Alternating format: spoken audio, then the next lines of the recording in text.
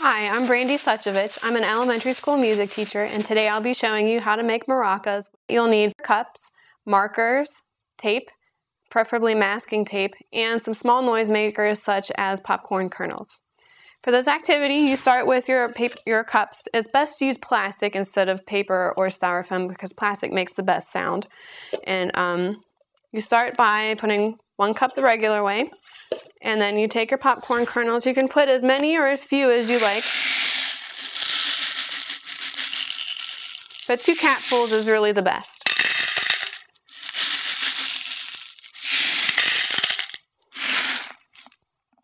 The more or less kernels you put in, it makes a little bit different sound for your maraca. Next, you take your 2nd cup and place it over top of the first one, upside down. You want to make sure that all the sides are lined up so that your kernels can't fall out. Then you take masking tape and tape it all around the sides. You want to make sure you don't leave any spaces open.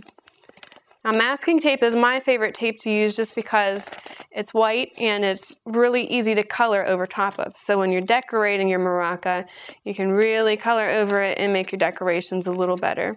And whenever you use markers on masking tape, it doesn't blend in quite as much as other tape does. If you use your fingers on it, it won't smear.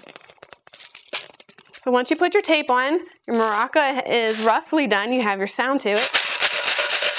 But next you want to do your decorating. You can take any kind of markers you want. Permanent markers are the best because, again, they won't smear.